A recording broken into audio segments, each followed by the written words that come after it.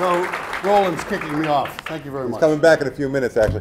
Ask the first plenary panel to come take the stage, and our moderator, John Boulay. I just want to, actually, one note on Chris's excellent keynote. You'll be hearing from Kyle Kimball at lunchtime for a few minutes about the good work the City of New York is doing. And I think you'll hear the same charge to us. We want a great waterfront. We want to maintain the Hudson River Park. We want to subsidize ferry service. It takes revenue. We've got money allocated. We'll need more to protect this harbor as time goes on. So I think one of the great challenges for those who care about the waterfront, want a great waterfront, is how do we find that revenue? How do we convince the public that this is an asset worth investing in? So with that, I'm going to hand it to John Boulay, and I guess move this microphone out of your way.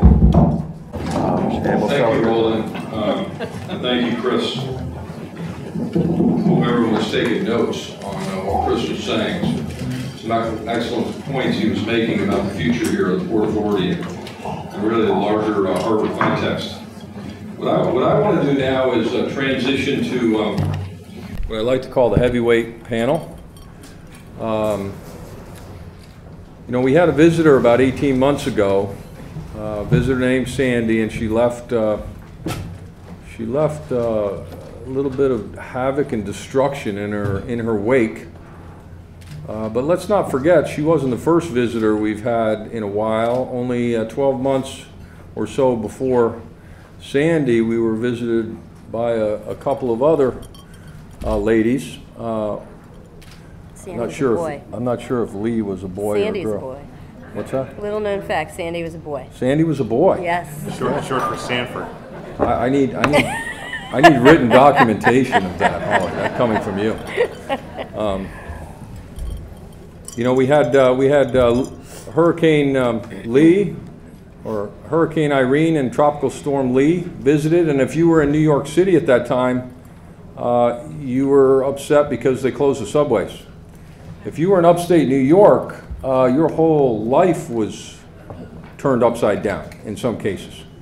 If you were living near the rivers in northern New Jersey, it was another wake-up call for the need for greater resiliency. So three storms in the last few years, is this an indication of change? Real change in our climate, disruption in our climate. Well, what we need to do is we need to talk about that, and for the last 18 months we've been doing that. We've been talking, we've been planning, we've been talking some more. The distinguished heavyweight panel that I have to my right is going to focus on what actions are being done. You know, a plan's great, but holding up a plan in front of a surge wave is not going to stop your infrastructure, your house from being flooded or knocked down. What we need is real actions on the edge, real actions in our communities. We need investment. And to talk about that, we've got 4 panelists and 2 respondents. And I'm going to give, they've all got distinguished biographies. But they've all also told me that the future is where the real chapters, the real highlight chapters of their lives are going to be made, including the chapter that they're all living through right now. So I'm going to avoid a long introduction to each speaker, but I want to talk first. I want to turn it over to my federal colleague, Holly Light, who's the regional administrator for HUD Region 2, with significant experience in housing development, public space development. For those of you who don't know, HUD led the President's Sandy task force. HUD is playing a driving role in the recovery and rebuilding effort, which is obviously centered right here where we're sitting. So I'd like Holly to talk a little bit about her perspective from the federal side on what actions are being done and what lessons were learned. Holly. Thank you, John. Good morning, everyone. I think I'm mostly going to set the larger context. HUD's role, though it's often misrepresented publicly in a lot of different ways, HUD's role is not to actually determine typically what projects get done with CDBG-DR, which is sort of the disaster version of community block grants. We work through our grantees, and many people at HUD like to say that we are only as successful as our grantees. Our grantees, in this case, primarily are the state of New York, the state of New Jersey, and New York City.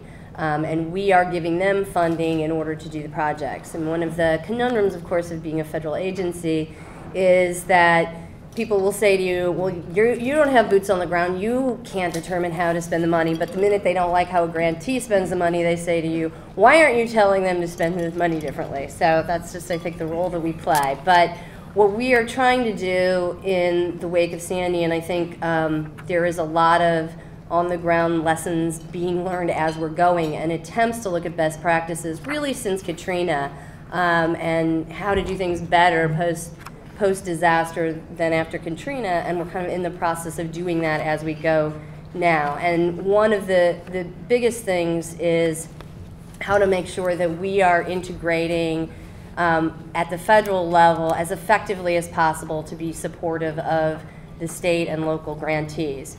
As John said, the president put together a task force after Sandy and asked Secretary Donovan to lead it.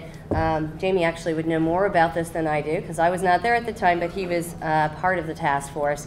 The task force came up with 69 recommendations for implementation, everything from dealing with insurance and many of the complexities of the insurance process to more on-the-ground infrastructure, coastal resilience, and a big theme of it was resilience. One of the things that the Sandy recovery is very focused on is not just to rebuild as we have in the past, but to implement more resiliency and protect toward the future. And that's a big theme, both of the task force recommendations, but also the work that we're all doing together now.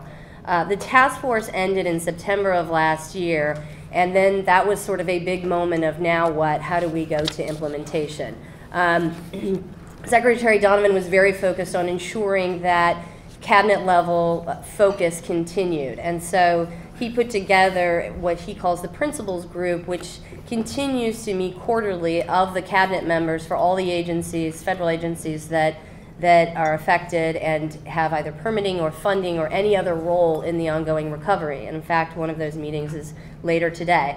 That has trickled down, I think, to a commitment at the staff level, and most recently we've been building that capacity at the regional level. So since January, HUD and FEMA are co-leading a group in the region here based in New York out of an ongoing office, Sandy Recovery Office that's located in Queens, to continue that focused coordination.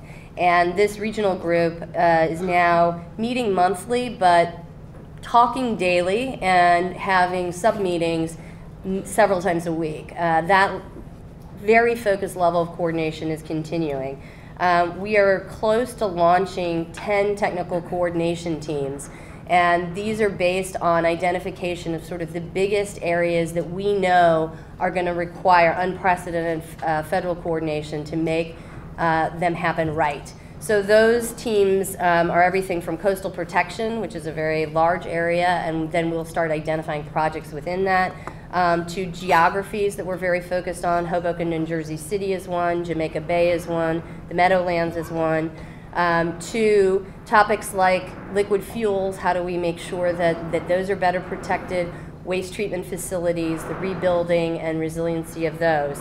And we are asking the agencies involved, and there's probably about 20 federal agencies, to commit staff to be part of these teams and to really dig into the implementation at this point. So we have completely shifted, I think, from where a lot of us were on looking at large policy things and creating reports to let's now talk about how we're going to get the projects done.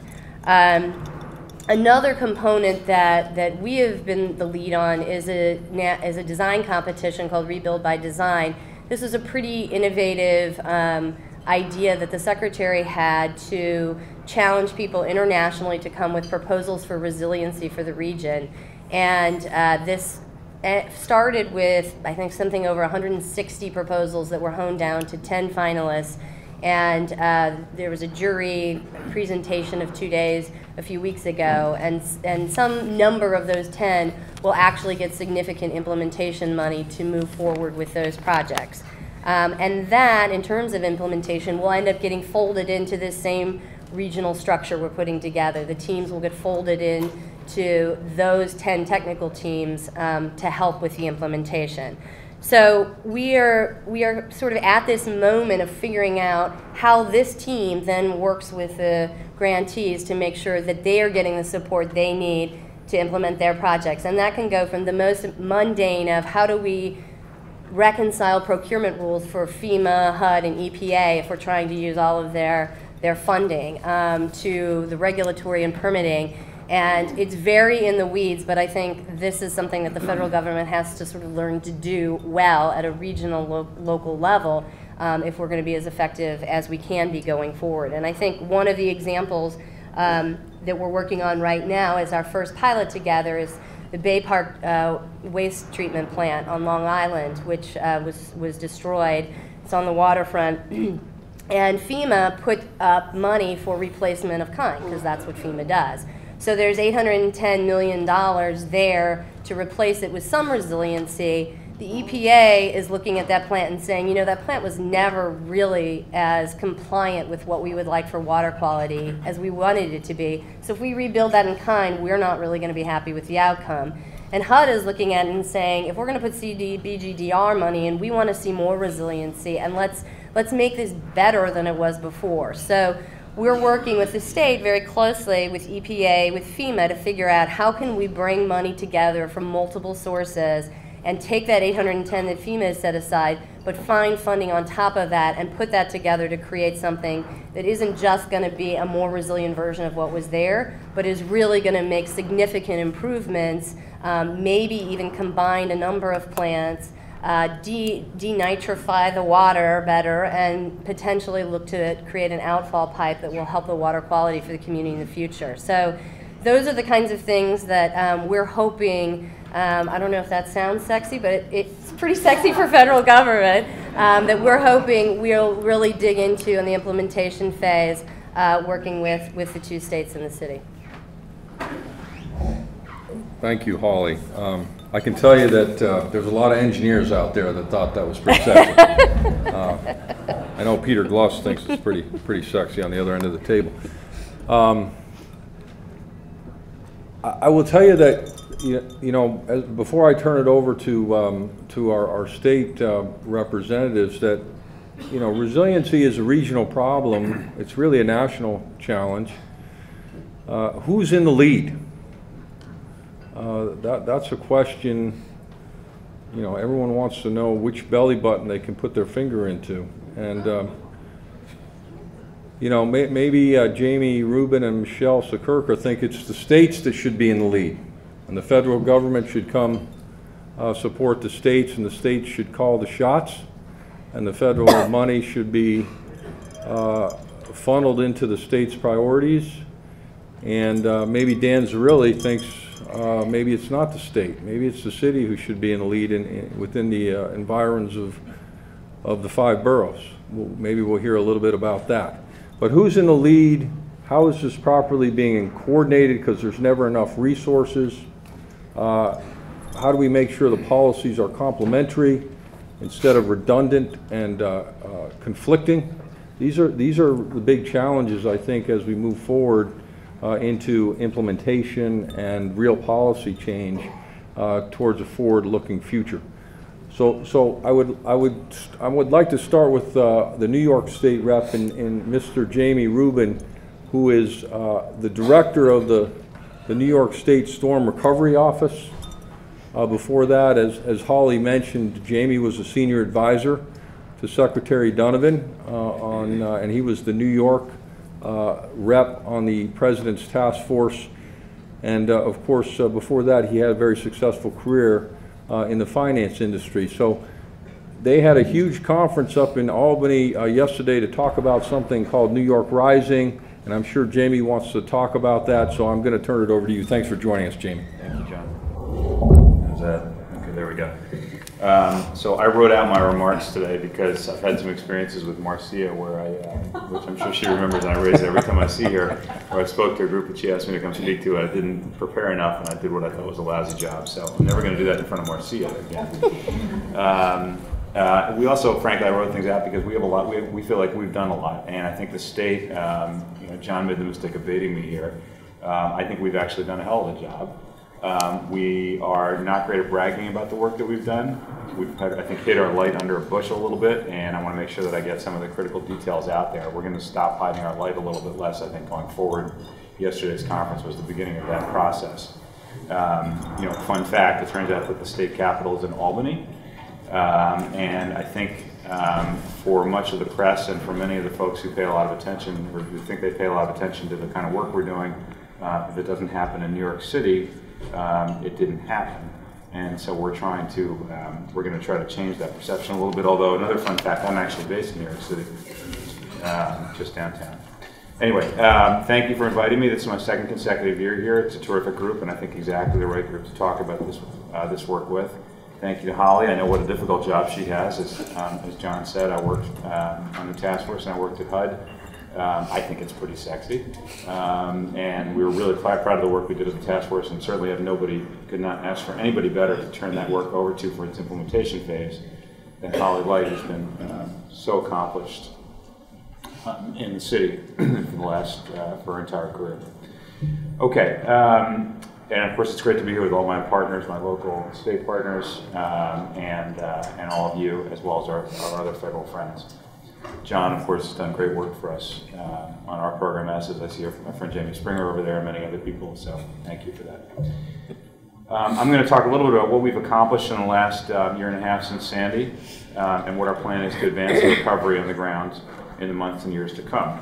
A little background, as you know, just after the start of the storm, thanks in large part to the advocacy of my boss, his colleagues, Sean Donovan, the New Jersey governor, and our congressional delegation, as well as the mayor who was in office before our current mayor, Congress appropriated $60 billion to support the region's recovery from the storm. About $15 billion of that, as Holly said, went to the Department of Housing and Urban Development to be allocated locally through CDBG-DR, and our office was established to manage the state's share of that money, which has been $3.8 billion to date, and I'm assured by Holly and her colleagues that much, much more is still to come. See, they're all going to be really nice to me today because the last tranche of money is imminent.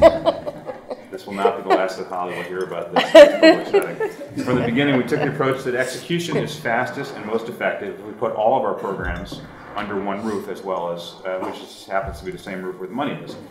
So our office both controls the money and runs 4 basic programs. We have a staff of about 15 people who have made almost $500 million available to homeowners in Long Island and upstate whose homes were badly damaged or virtually destroyed.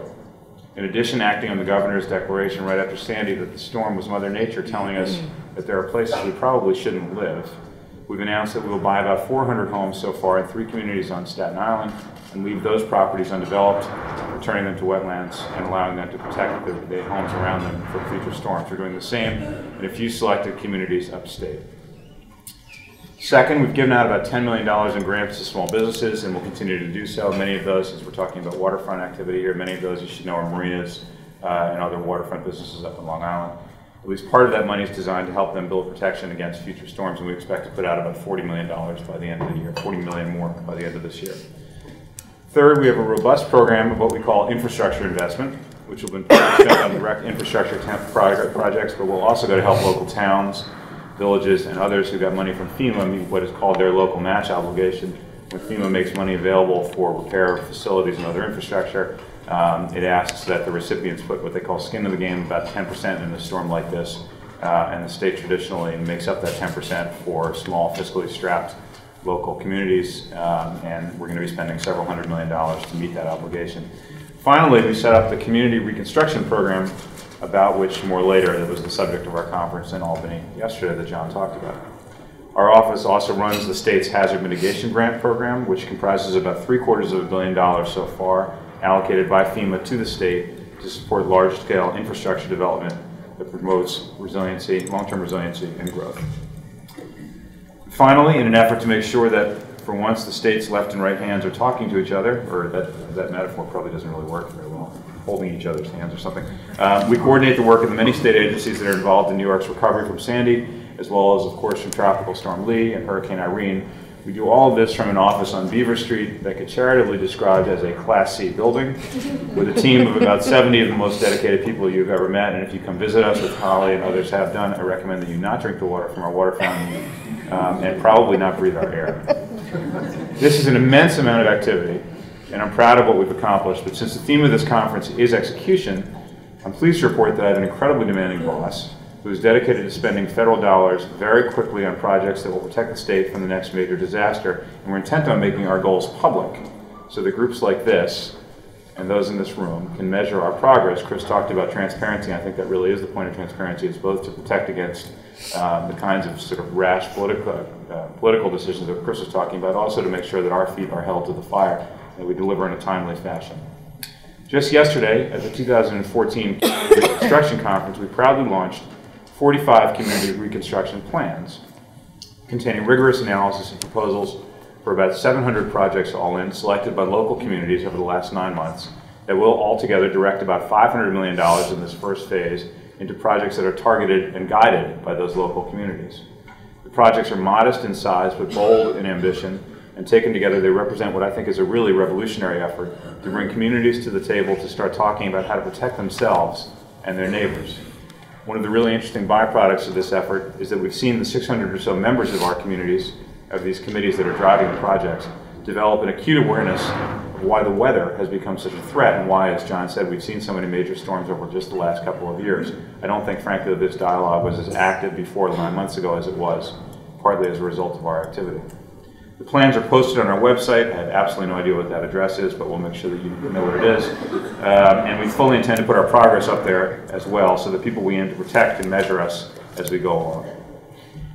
At the same time, we're using the Hazard Mitigation Grant Program to direct money to larger projects with broader protective footprints.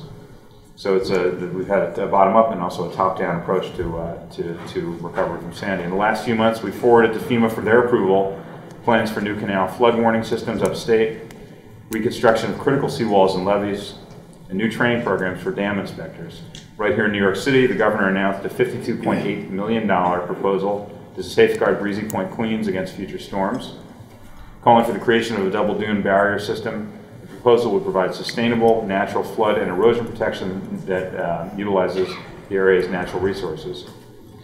Overall, approximately 350 homes were lost in Breezy Point, as I'm sure you all remember, as a result of Sandy. More than 10% of the community's roughly 2,700 houses. The governor's committed never to have that happen again. Of course, everything in our office comes against the backdrop of the broader statewide recovery carried out by our partner agencies. Back in January, the governor laid out the details of a $16 billion plan to rebuild and reinforce New York State. The plan highlights investments in infrastructure, weather detection, energy, waste, and drinking water. Bay Park, that Holly talked about, is certainly the signature project in that area. Coastal protection, assistance to homeowners and small businesses, emergency management and response, and transportation. We tried to be, again, as transparent as possible about the details, and we certainly welcome everyone's efforts to keep us working towards those goals. With each of these undertakings, we must recognize the great risks that come from rising sea levels, increasing threats of coastal flooding, and worsening trends from highly destructive extreme weather. I've heard the governor say many times, and since he was elected 3 years ago, there have been at least a 100-year storm every year, and we don't expect anything to change in that regard, and so of course our work is doubly urgent. So again, I'd like to thank you for inviting me, and I look forward to talking with the rest of my panelists and responding to your questions. Thanks. Thank you, Jamie. And on the theme of regional challenges, you know, if you look over to your left shoulder across the river, you'll see there's a whole different state over there. It's called the state of New Jersey, and you see a little bit of Jersey City and Hoboken a little bit to the north. Very vulnerable communities. You know, New Jersey was hit extremely hard, and there's so many interdependencies between New Jersey and New York in terms of supply chains and services. Obviously, that millions of people come in and out of New Jersey into the city throughout the week. We're connected. We can't problem solve at political boundaries. We have to get beyond that and integrate as a regional team, and I'm very excited to hear Holly talk about standing up these regional principals groups to really get at managing and solving these challenges that we have. So representing the great state of New Jersey, we have Michelle Sakurka, who's the Deputy Commissioner of the New Jersey DEP. Michelle is the queen of water over there in the great state of New Jersey. Very involved in the New Jersey recovery effort. And Michelle, we'd love to hear what's happening over there in terms of keeping people safer and reducing damage to assets on the other side of the Hudson River. Thanks for joining us.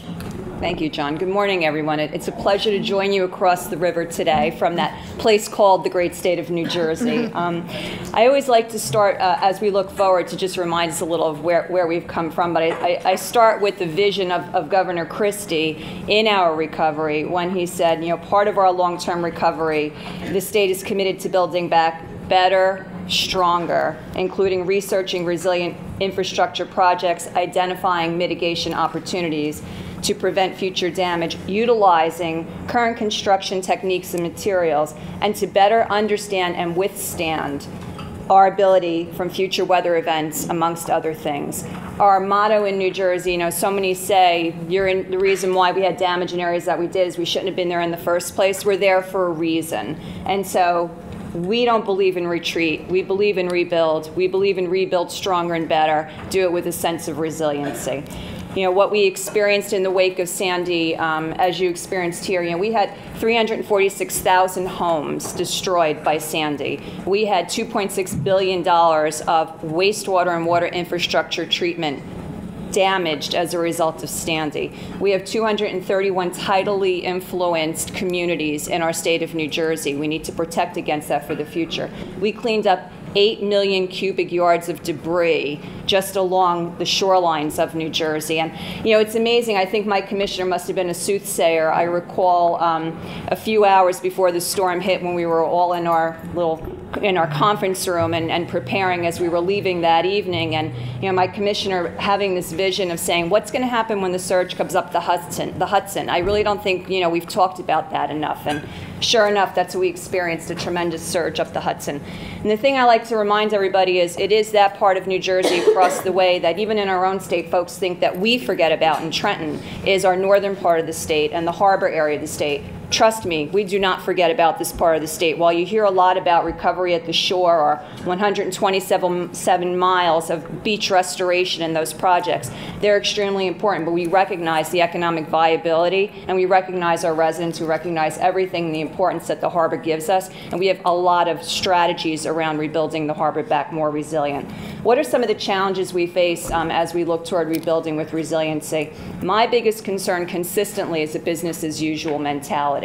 We had 3 weeks following Sandy where we were without energy in a multitude areas of our state. I always love telling the story of the 3 weeks I spent at our state police headquarters, you know, trying to get generators around to wastewater treatment facilities as billions of gallons of sewage was dumping into our waterways because we didn't have the right infrastructure, we didn't have the backup generation that we needed.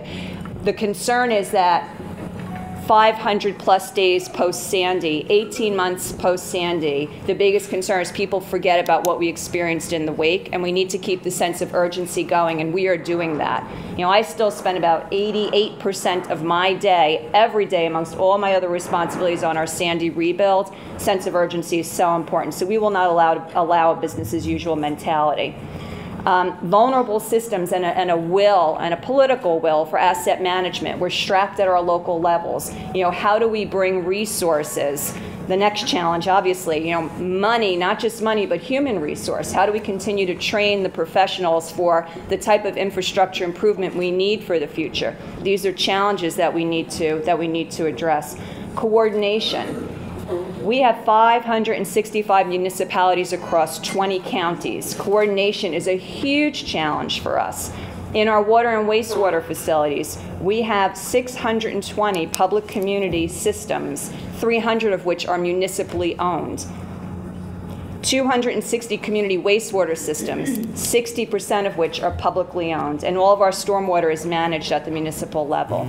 And another challenge we have is, as we rebuild, we have to preserve the great diversity we have in our state. We can't have a one-size-fits-all by any means. We need to make sure that we can maintain the rich culture and customs of certain communities as we rebuild. And to that's why strategies for the shore are so different from strategies for the harbor. So, how do we address that and how do we preserve that? What are some of our successes? What are the things that we've done? We wanted to make sure that we took a comprehensive regional approach to how we were going to rebuild and how we were going to recover. We spent a significant amount of time mapping out our critical assets around the state so that we could have available to us a blueprint for looking at opportunities for clusters and ways of doing business around the state. It gives us a regional approach to permitting. It allows us to assess and prioritize by regions and bring those unique needs, address those unique needs in those areas, and allows us to integrate across municipal lines and look bigger than just in a small area. Some of our cluster types of initiatives are what we're doing in our Blue Acres program. Blue Acres is buyouts, and we heard a little bit that New York is doing that as well. Our Blue Acres program, our goal is utilizing $300 million of our federal recovery dollars in partnership with state dollars toward the purchase of 1,300 homes. We are moving in that process very quickly, and we've closed at this point on close to 100 homes, and we continue, and this will be a multi-year, many, many years. We will be doing this in areas where it makes sense to do this, in areas where it makes sense to restore to our natural infrastructure, not just to get people out of harm's way, but to allow for that natural infrastructure to serve as a mitigation and a flood mitigation for those others in those areas. Where appropriate, another cluster strategy we have is elevations. $100 million of our hazard mitigation dollars is going toward elevating homes out of harm's way. Clearly in dense populations like Hoboken and Jersey City, that's not an option. But in other areas, that certainly is an option. And where we have repetitive flooding taking place in some of our dense areas up in the north, those are opportunities for folks. Energy resiliency. You heard me reference that we had about 3 weeks of darkness all around the state and the challenges that brought. So increasing energy resiliency, we've taken on numerous initiatives in order to do that. We have $25 million of our hazard mitigation money right now is going toward energy allocation to critical infrastructure around the state toward their backup generation, and we have more dollars coming forward in our next round of HMGP for that. We're establishing a energy resiliency bank in the state of New Jersey, and what this will be is specifically to set up programs toward not just backup generation like we would think of it, generators, but clean energy backup generation like combined heat and power, utilizing solar, utilizing fuel cells. So we're using $200 million of our CDBG money to put toward this, working with HUD, who has been fabulous, and the U.S. Department of Energy and NREL has been working in the state with us for the past year over setting up this program.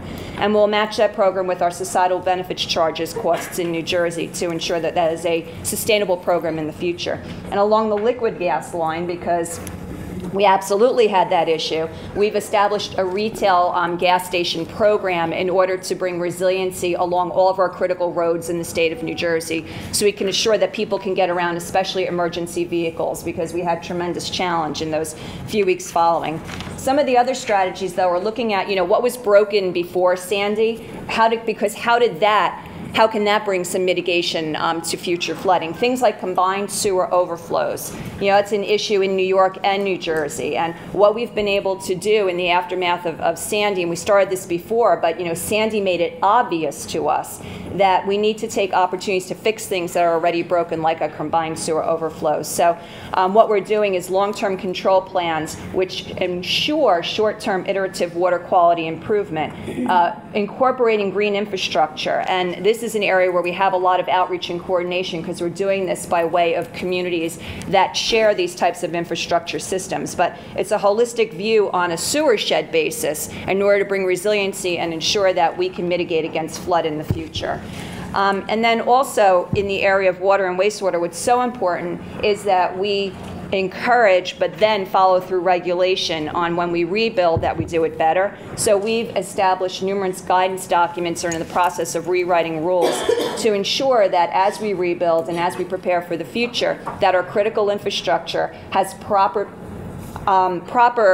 opportunities in place for backup generation, as well as emergency response and preparedness in front of a storm, flood protection, whether it be hard flood proofing, soft flood proofing, wet flood proofing, dry flood proofing, and we have a very vigorous asset management plan that we're beginning to roll out that we've already mandated through our combined sewer outfall permits. But what would we do? How do we enable this, right? We enable it through funding, because as I said earlier, one of our biggest challenges is bringing resources, especially to those local municipalities when they're the ones funding these programs. And so what we've been able to do is take some of our federal money that we receive annually through EPA, and we're able to leverage that through the New Jersey Environmental Infrastructure Trust. So over this next 2 years, we have over $1 billion in our state revolving fund, combined with that our environmental dollars toward water and wastewater improvement. These are long-term loans, but they're combined with principal forgiveness, and in some regard up to 20% principal forgiveness. So what we're able to do is get money out on the street at a very, very low cost to municipality, with some portion of it. When we say principal forgiveness, it's a really fancy term for a grant. And so we're able to bring relief to those who have to do this rebuilding.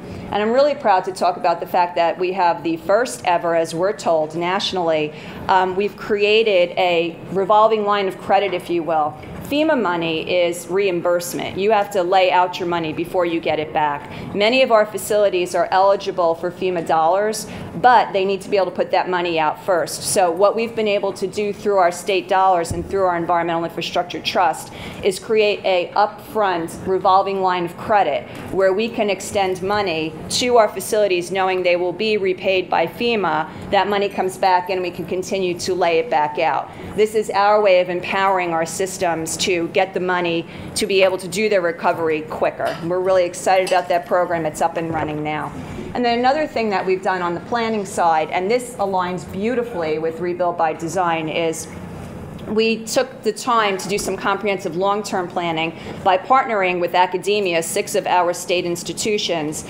We call them the university studies, but we asked them to study for us in particular areas, opportunities for flood resiliency, whether it be hard structures, natural structures, berms, flood walls, green infrastructure, and asked them to come and report back to us. And we have a few projects up in the harbor that I'd like to spend one moment on. Stevens has been evaluating floodwater behavior and structural solutions for the use of flood walls to prevent storm surges for the area of Hoboken and Jersey City. That dovetails with the federal government's Rebuild by Design and the programs that they're looking at. Rutgers has been evaluating studies for various regions across the state, but including specifically the Hackensack River, the Hudson River, and the Arthur Kill, incorporating green infrastructure in generic applications that can be used community by community. Also looking, though, at seawalls and berms and other non-structural solutions that could provide flood barriers. And then the New Jersey Institute of Technology, when all these studies are done at the end, and there's other studies that are for the shore and for other areas of the state, but the New Jersey Institute of Technology is taking the approach of evaluating the economic, ecological, and social impact of those proposed recommendations so that we can ensure that we can move them forward to actual implementation. The final studies of these, we have drafts right now up on our website, so if you're interested, you can take a look at them on the DEP website. The final reports are due in June, and then our goal is to marry that up and see how it dovetails nicely with some of the federal programs, and then utilize through our newly formed flood mitigation program, where we will have CDBG dollars in order to make sure we can implement some of those programs. So that is a snapshot of what's going on in our rebuild and recovery. I could talk about it all day. I could talk about it in my sleep, and I'm very passionate about it because I think everything we're doing in the state is having tremendous impact. I'll just close by saying I did my every so often drive down the shore, my infrastructure tour, as I call it. I drove Route 35 from one end to the other, and I hear people all the time saying, "We're 18 months past Sandy. What do you mean you're spending all this time on Sandy recovery?" And I still see the damage, the devastation. It is unbelievable. And I tell folks, just go take a ride along Route 35. Just go come into some of the areas where they were inundated with floodwaters and see that people still aren't in their homes. And it reminds me of that sense of urgency, reminds me that it can't be a business as usual mentality. And I ask that all of us keep that sense of urgency and understand this rebuild takes time and we'll be at it for years. Thank you. Thank you, Michelle. Queen of Water. You're all sitting probably on 3x5 cards. You just didn't realize it. We put them on put them on your seats, and the purpose of those is to write a question if you have one. And I'm setting Dan up for all the hard questions right now. What we're going to do when we get to the respondents, we're going to collect them, and then we will, if we have time, it looks like we'll probably have 5 or 10 minutes to take those questions, and we'll ask the panelists to comment on them. So go ahead and start writing questions, and we'll collect them up here in the next 10 minutes. Next, I'd like to turn it over to a colleague of mine who is running the newly formed Office of Recovery and Resiliency in the de Blasio administration here in New York City, in the island at the center of the world, as the Russell Shorto book is titled. Dan and I got to know each other well during the Special Initiative for Resiliency and Rebuilding when he was in charge of the coastal protection portion of it, which I like to call the centerfold of the entire plan. And Dan, I remember breathing a sigh of relief when that finished until the mayor announced that he was the one who was going to be responsible for implementing it. He hasn't slept since October 30th, 2012. So if you have a really hot cup of coffee, you could probably use one. But I'd like Dan to talk about all the activity that is going on here in New York City to reduce the risk from climate disruption and extreme coastal storms and other factors. Dan, thanks for joining us. Thanks, John. Thanks for that introduction. And thanks to the MWA for hosting this great conference and bringing together a panel with some really distinguished colleagues. Really thrilled to be joined here by Holly from HUD, and of course, put in a plug for additional tranche through money while I can, while all of us are doing that. Jamie, great conference yesterday, and great to be here with you, Michelle. So, John, you asked a question earlier about who leads on this, and I think what you're seeing up on this panel is that really all of us need to, and whether it's the states, whether it's the federal government, whether it's local municipalities such as New York City, all of us need to be able to step up and lead on these topics, and there's a role for all of it, and there's really probably no one person that's going to lead this. There's no one organization that can see all of these plans through. But what we know is that there's a lot of planning going on. We've probably generated enough paper to hold back the tide if we put all of our plans together. But what's really key about this panel today is what are we doing to implement it? So implementation is obviously key. The planning is really important. It's vital. But our steps forward to actually implement these plans is even more important. And I think you're hearing all of those plans across the entire region. So let me just tell you a little bit about what the city is up to and what we've been through. And of course, we've been through, in the past few months, a mayoral transition, which some could think could lend some turmoil to a planning process or to an implementation process like this. And I think I'm here to proudly state that that is not true at all. And in fact, we've been through a fairly seamless transition on this. And the de Blasio administration is absolutely committed to this recovery effort and wants to see this through and to accelerate these recovery efforts so that we're making this work for all New Yorkers and all those that have been impacted by Sandy. A word on plans, I guess, to start with before launching into implementation. So in June, we did release the Special Initiative for Rebuilding and Resiliency Plan, a stronger, more resilient New York. A multifaceted, multi-layered plan, not just looking at flood risk, looking at a wide variety of climate risks, because it's the next impact that we're likely to see is unlikely to be the last impact. Whether it's heat waves, whether it's precipitation, higher winds, we could see a lot of different risks. And so while we're also very focused on flood risk and coastal storms, we need to make sure that our efforts are geared towards a wide range of risks. The SIR report itself was multi-layered, based on the best available science. The New York City Panel on Climate Change had been called back into action to make sure that our projections that our plans were based on their best available projections. And ultimately, we laid out 257 specific initiatives that we wanted to see put in place in order to reduce the risk and really use this unique opportunity that we have right now with federal funds flowing into the region to buy down that risk for the future. We know that we'll never make ourselves climate proof, but we can make ourselves climate ready. And within that plan, we've laid out strategies on strengthening our coastline, upgrading our buildings, protecting our infrastructure, and generally making neighborhoods safer and more vibrant. I mean, and fundamentally, the resiliency effort for us is about neighborhoods, and it's the places where we live, work, and play, and making sure that those are safer into the future. And so, heading now into the transition and a new administration here in town, and it was very clear to us that the recovery was going to be a top priority, and that we were going to be expanding and supporting these plans to the maximum extent possible. In late March, a new leadership team was appointed here to lead these recovery efforts forward. Bill Goldstein, we were thrilled to hear, is going to be leading all of our recovery and resiliency efforts for the entire city, as well as looking at broader infrastructure concerns. Amy Peterson was brought in on our housing recovery side to accelerate our housing recovery programs. And this new Office of Recovery and Resiliency was launched in order to really adopt the climate resiliency plan that the city had put in place, but making sure we were expanding upon it and making it work for all New Yorkers and looking at economic opportunities that were going to be coming from these rebuilding plans.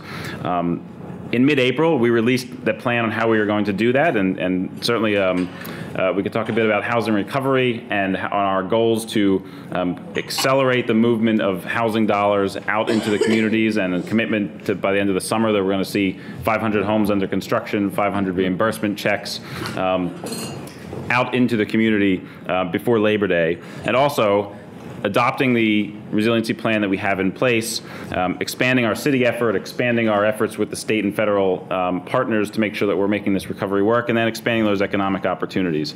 And so then on Earth Day, we were thrilled to release our progress report on what we've actually done, and I have probably the only printed copy of this plan. We talk a lot about our ability to measure our progress. Well, the city has done exactly that. Those 257 initiatives, each one of these, if you go through this plan, we've provided a status report. Where are we on each of these programs? And so you can measure for yourself how we're doing. And you can find that this entire plan on our website, on our Plan YC website on nyc.gov. And so a couple quick highlights of what we're doing and how this has worked. On our coastal protection front, we've certainly been working on a short-term, a medium-term, and a long-term focus. And just on the short term, the partnership with the federal government, with the state, we've seen already 1.2 million cubic yards of sand on our beaches here in the city, and already moving towards another 2.9 million cubic yards coming in the Rockaway Peninsula this year. We are working to accelerate the programs with the United States Army Corps of Engineers in Staten Island, in Rockaway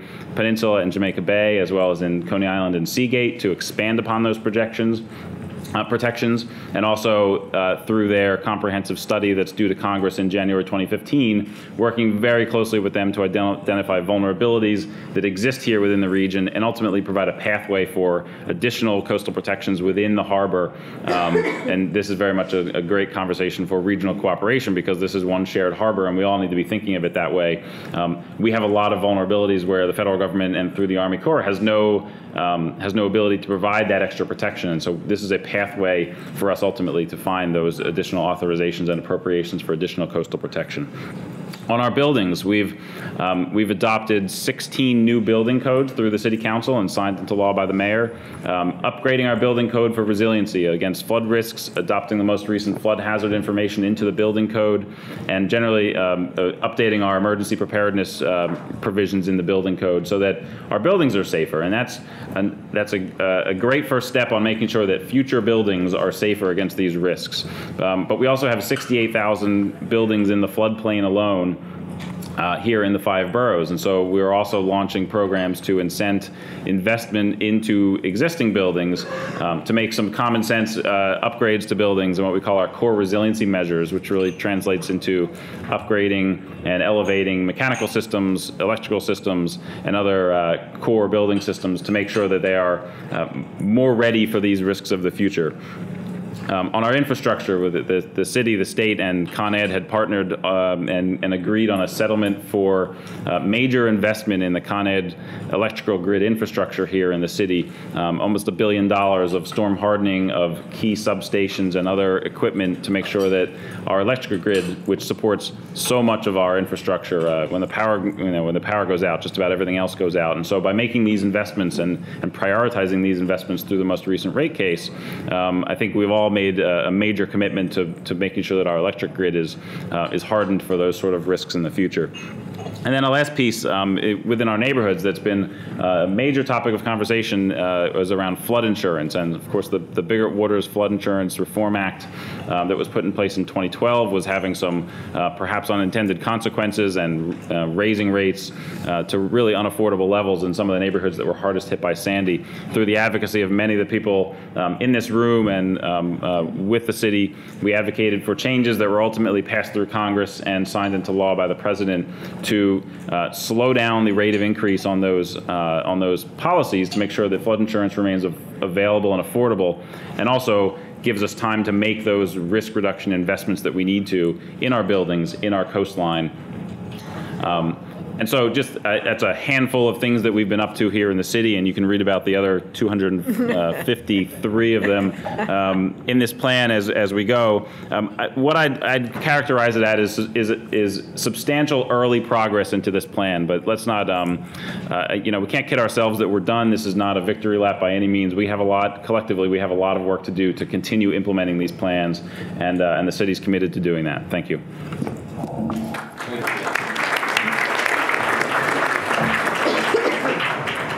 And thank you, panelists. We've invited two respondents to join us on the panel today, and their job was to take good notes and then to ask hard questions of the panelists. And I'd like to introduce the first respondent, who's been in the business of the environment, preservation, enhancement for some time now, and is a recognized expert. Was executive director and now president of the New York League of Conservation Voters, and that's Marcia Bistron. Marcia, your comments for the panel. Okay, first question. First, I'd like to thank all the panelists for impressive presentations. They've outlined a series of plans. Sure. Can you hear me now? Yeah? Okay. The panelists have outlined a series of very impressive plans. But as we all know, what we're really interested in is execution. So I'm curious what the panelists think the major impediments to execution are. Coordination, regulation, politics, dollars, or something else? Yes. How's all of the above? Details, panelists. How about you start with Dan? Thanks, Jamie. Oh, impediments. There's an enormous desire, of course, to see dollars spent well, and I think nationally we've seen disasters not go so well in the aftermath, and so there's no doubt been put in place a lot of interesting rules and well-intentioned rules for making sure that money is spent well. But that also comes with it some time and some process to make sure that we're doing that well. So certainly, I think.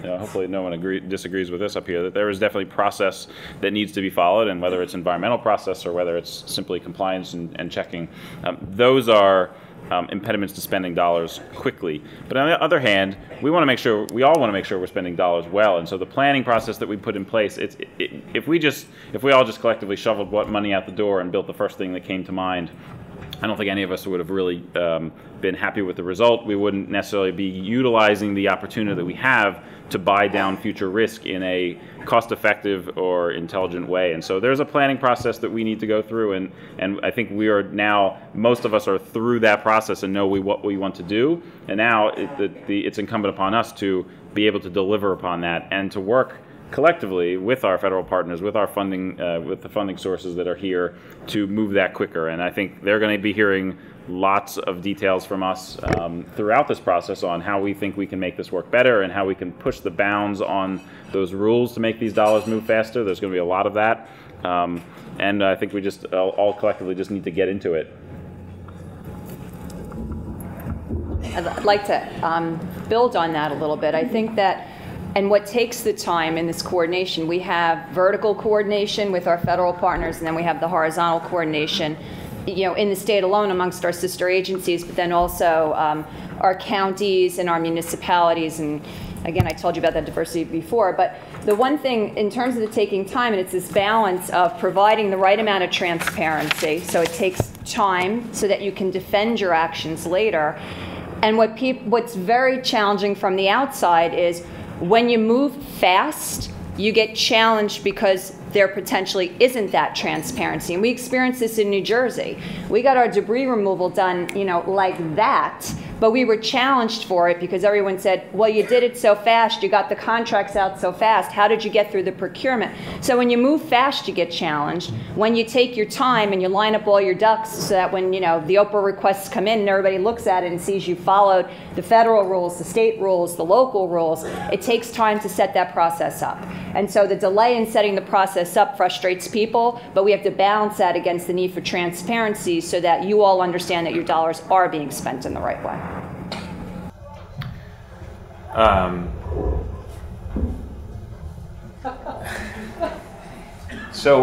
I will say that I think the biggest impediment that I've seen is creative thinking on our part. I'm relatively new to government. As John said, I spent about 9 months at HUD. I was sort of a pseudo HUD employee. So I don't think I really learned any of the important lessons that you learn when you're a HUD lifer that Holly's I'm sure, has already picked up.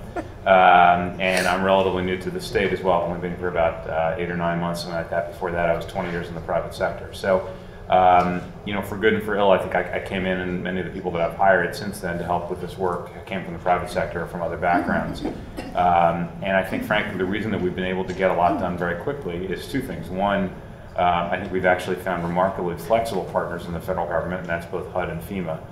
We absolutely have tried to do things quickly and absolutely have run into obstacles, the kinds of obstacles that my colleagues here were referring to when we did something that was different than perhaps in style or form than people had done them in the past. But the fact is, every time we've done it, every time we've tried, we've had a great dialogue with our federal partners, and I don't think we've run into one single thing that has caused us to take,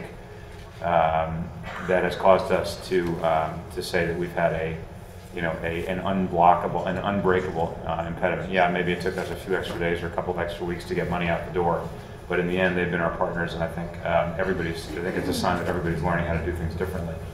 But internally, frankly, the only times that we've ever had substantial delays is when we haven't applied enough imagination as to how to do something. So these programs are in many cases newer, larger versions of programs that have been in place for many decades through CDBG, and every time there's a disaster, CDBG and these federal funds are called in to force, but there's something like Sandy really causes us to rethink again how we do things.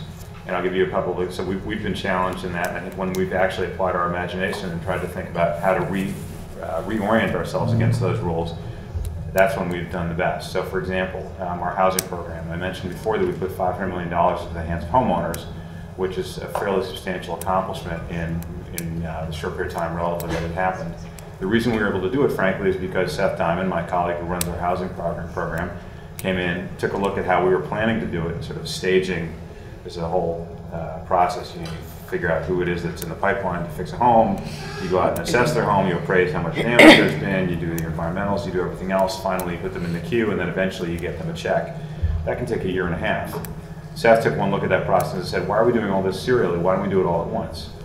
Funny thing, you can actually do it all at once if you tell HUD that's what you're going to do. And 6 months later, we're able to get everything done. We get $500 million out there, and we've got another $500 million coming to over 6,000 homeowners. you just have to use your imagination and work extremely hard. And what we found is that the federal government is willing to help us. So I would say absolutely there are impediments, but they're getting less every day.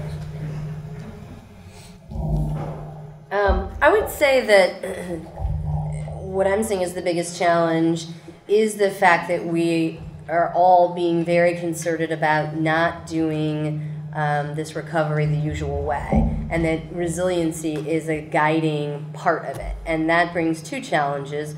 One is that it's expensive, and so the congressional allotment that was made, I'm not sure that when that amount of money was set, it was fully thought about in the way of, well, if we want to do all of these resilient infrastructure projects plus get everyone back in their homes, how are we going to do that?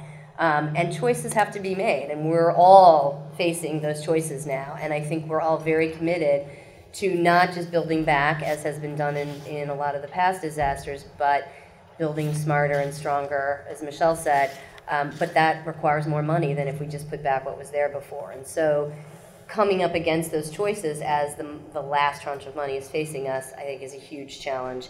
And the other piece of that is that when you are looking at trying to do things differently, federal government cannot be siloed the way that it could be if FEMA just came and gave you money to reimburse for building everything the way it used to be, and then CDBG-DR money came in and sort of did the things that didn't fit into other categories, and DOT came in and did the transportation.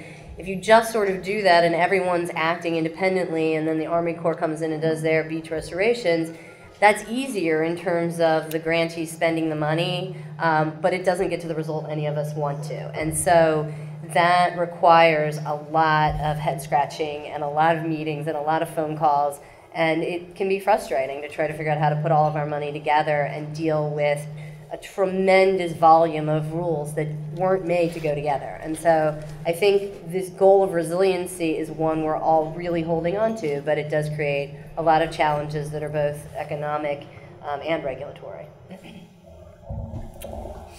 Thank you, Holly, and a great question, Marcia. The answers were exceptional. I'm going to have to move, though, to our other respondent here. Joining us from a great colleague of mine from Arcadis, a world-class engineering firm, is Peter Gluss, and Peter is an expert in water and wastewater design and construction, and very involved in Bay Park, for instance, in Nassau County. Peter, thanks for joining us, and what's your response for the panelists? That was pretty impressive start there, right? That's not the question. Yeah. You got their attention. They all woke up there. Okay, great. You made a splash. I did, that's right. Okay, so moving from that, I wanted to go directly to the question of money and just sort of talk about a very basic issue. We're in this moment of sort of cultural change. These events have sort of changed the way we think about infrastructure, and there's a tremendous momentum that is being carried at the moment by these planning efforts, whether it's RBD or New York Rising or Work in Jersey or Plan NYC. But there's a sense that the amount of money that's driving the momentum is static because there's a congressional authorization of $60 billion. And I wonder if that amount of money is enough to actually achieve the ambitions that we're trying to pursue. Chris, in his keynote address, he had a wonderful sort of historical overview of the port. He talked about it as a wealth engine to build our aspirational projects. And I wonder what your thoughts are. Do you see the congressional authorization as sufficient? And what are we going to do as a society to sort of move past that and into a more routine sort of approach of implementing resiliency measures ongoing through governmental agencies? So this is my personal favorite topic. So I'll always start with this. So it's a great question, and I absolutely share the concern. I'm sure everybody else on this panel does, because we all know that We have tremendous ambitions, as represented, for example, in the past mayor's SIR report, and there's absolutely not nearly enough money to meet all of them. $50 million sounded like a lot at the time, and it's amazing how quickly that turns into not enough. I would say a couple of things. I think the easy answer would be to say that we need to start looking back to our appropriators, both at the state and the federal levels, to make bigger commitments to things like infrastructure, and I don't think there's anybody in the room that would disagree with that. Unfortunately, political reality is such that, having been through a little bit of the infrastructure bank wars as an advisor over time, I wouldn't get your hopes up, at least not in the current political environment in Washington. So, I think clearly that's something that we should be continuing to try to hammer away at, but I don't think that's going to save anybody's, I don't think that's going to be the savior here. At the state level, I think I've started to get to know the state legislature a little bit, and there are many people there who are committed to doing the kinds of things that we're talking about. But again, the state's fiscal situation, everybody knows, is not one where there's ample money lying around for things like this, or if there is, you have to start making hard choices. So again, I don't think we can look to our appropriators for example, regular appropriations, large amounts of new money that will answer that question. Unfortunately, something like Hurricane Sandy, and this has become a bit of a cliche because many people have said this now, can be a blessing in disguise because it opens up the federal pocketbook to such a tremendous extent. But again, that does have sort of a one-time flavor to it. And frankly, I think that the next major disaster, if we're unlucky enough to have it hit us, I doubt very much that we're going to see the same kind of largesse from Congress. I don't know, maybe Holly has a comment about that, but I don't think it's going to happen. I mean, I think we had to fight like hell to get the amount of money we got this time. It was maybe half as much as was needed. And the politics of it meant that it took 3 extra months to do, which is a disgrace. Hurricane Katrina, the first appropriation of federal money was, I think, 8 days after Katrina hit. And it took 3 months to get Sandy appropriated. So, I don't think we can count on it the next time. So frankly, I think that the only way that we're going to try to start to solve this position, this terrible problem, is if you start to bring to the table in rooms like this, people who come from the industry that I came from, which is finance. There's plenty of things wrong with finance. But one of the good things about finance, and I spent 20 years doing this for other purposes, is you can make $2 out of $1. And when we have a bigger room and more time, we can talk about how that works. It's lots of fun. But the fact is, there's great gnashing and wailing of teeth about not being able to get money, not being able to get people to lend private money into major infrastructure projects because you can't help them see the return. And I think, frankly, that's just, again, a lack of imagination. I spent much of my time when I was on Wall Street figuring out how to get people to lend 8 times cash flow to projects that had absolutely no chance of being successful. We usually figured out a way through that, but that's a lot of what you do in my old business. If you can't do that in the context of projects that are going to protect people in this room and the 8 million people in New York City, twice that in New York State, the folks in New Jersey, against loss of life and limb, and the billions and billions and billions of insurance losses that happen every time there's a major storm, I think it's because we're not trying hard enough. So you got to get people in this room. You got to get the insurance companies and major insurance companies in this room. You got to get Wall Street firms in this room and help them understand how it's part of their responsibility to figure out this problem. So I'd like to continue. Can I just quickly do the federal, because I just want to set the tone on one thing.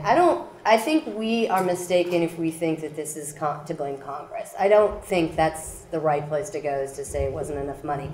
Maybe it's true, but I don't think that that's the best direction for us to go. I totally second Jamie on the desire, but I also think that the onus is on us to think about this. We are not a country that has had a mindset of protection and resiliency. We just haven't. We've been turned a blind eye to that, and I think the silver lining of Sandy is we all have to start thinking in a very different way.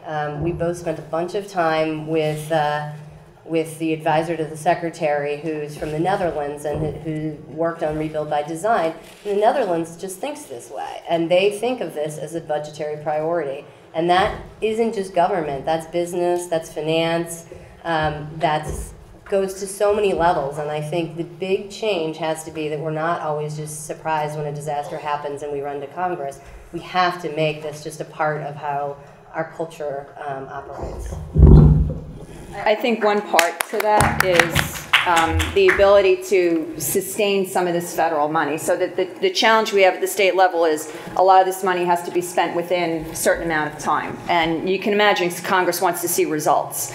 But how do we take the opportunity to sustain some? So when I talked about our Energy Resiliency Bank earlier, we're working now on HUD approval to be able to talk about how do we extend those dollars further than what might be the traditional, and then how do we take state dollars to ensure we can marry it up for the future.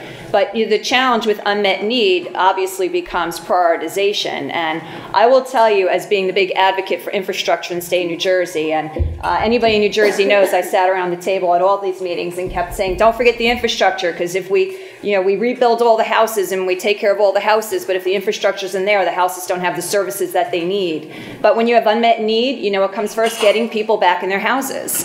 And so infrastructure loses, and every time infrastructure loses. And the mindset of shifting infrastructure and realizing return on investment on asset management is exactly where we have to go. If we can spend money over the course of 30 years rebuilding infrastructure in a financially capable and responsible way, that beats 10 times over when you have a major pipe go down and it costs millions of dollars in a very short period of time to repair it. So changing the mindset at the local level of repairing over time with long-term asset management plans will avoid those immediate million and billion dollar breaks that we see all the time.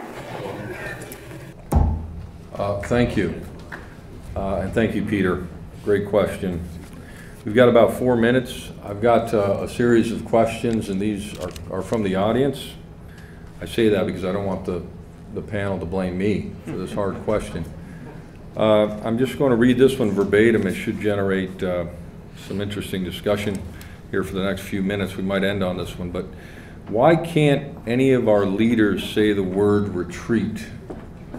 Isn't it our duty as experts to encourage discussion of the idea? Why are we going to continue to rebuild on these barrier islands, storm after storm after storm? So I would like to get some comments from maybe Dan Zerilli first, and then Jamie, Ruben, and Michelle, who was talking about 127 miles of Jersey Shore. And Dan, I think that was 4 minutes. Yeah, 4 minutes. I would love to hear, in fact, the first answer to this from the former district commander of the United States Army Corps of Engineers, and what the United States Army thinks of the word retreat. That would be probably where I'd want to start. Good job. But I guess let me say that sometimes the word retreat can. Some people think it's just it can be a panacea answer of, hey, we shouldn't be here, so let's move. Put this in perspective. We have 160,000 people living on the Rockaway Peninsula. What does that mean to say retreat when we have established neighborhoods? This is where people have grown up, lived, worked, play. And we know from the analysis we've done that there are cost-effective investments that we can make to buy down the risk out into a foreseeable time frame, given what we know about these risks, and we can upgrade our buildings and we can protect our beaches. There are things we can do to make that risk manageable. No one in life is ever going to be 100% safe. I think that's I'm not sure if that's taboo to say, but I think it's true. And we need to be cognizant of that, but we also need to be cognizant of the fact that we need to be reducing risk everywhere we can. And that is really the underlying fundamental principle of the plan that the city has put forward, is reducing risk and making neighborhoods safer. So that's our approach to this, and if in 100 years then there's other factors that have come into play at that point, this is a generational response that we're all going to need to be thinking through, and this is going to be monitored over time, and these are going to be long-term risks, and so the solutions are also going to be long-term. I totally agree. I agree with both what Dan said factually and also the spirit of it. I mean, I think retreat is important, but it's really, it's absolutely not a panacea. I think one of the things that we've seen, and we have, unlike the city, we also have the responsibility of dealing with Irene and Lee, which takes us far upstate, over to the southern tier, and then up to North Country, almost up to, past Albany and to the north. And so we've seen many different kinds of damage and the result of many different kinds of storms. One of the things that I would say that shows us is that retreat while it seems like it's the right thing to do, so retreating in the case of upstate, retreating from, for example, the banks of a river that floods all the time, really doesn't solve the problem. You know, riverine flooding as a whole, Dan I'm sure knows better than I do, is a whole different thing. You do these hydrological studies, you figure out where the flooding is actually coming from, and you discover that moving a house where it seems like the obvious thing, move these houses away from the river to this point, doesn't really do much good, because with the problem that's actually causing the flooding is 15 miles upstream somewhere. You didn't do anything to fix that. So we're trying to focus on root causes as opposed to simply getting people out of the way, because the fact is, if you get them out of the way now, they've got to go somewhere else, and where they end up is likely to be just as much of a problem. Our strategy of retreat has been to be quite tactical. I mentioned the buyouts that we've been doing on Staten Island. We're partnering with the city on a lot of this work. They've been great partners for us. What we're trying to do is, rather than buy out every single home that's on a floodplain, we're doing it in a tactical way, only where there's clear neighborhood consensus and where there's just an extreme danger of repetitive flooding. And then we're trying to find some targeted properties that, if we reduce them down to nature, they're going to be absorbed into the various Staten Island Bluebell activities that are going on, so we increase the amount of protection that we get, not just move people. So we're trying to kill as many birds with one stone as possible. Anything I would say would be repetitive. You both said it perfectly. Okay. Okay, with that, I think that's time. So let's give the panel and the respondents a big round of applause. Thank you. Thank you very much. Thank you. I know there are a lot of great questions, and maybe a couple of panelists can stick around afterward. You can pigeonhole. We're running a little behind, so I'm going to ask you guys to take a short 10-minute break. Get back in your seats, and ask the next panel to come forward and get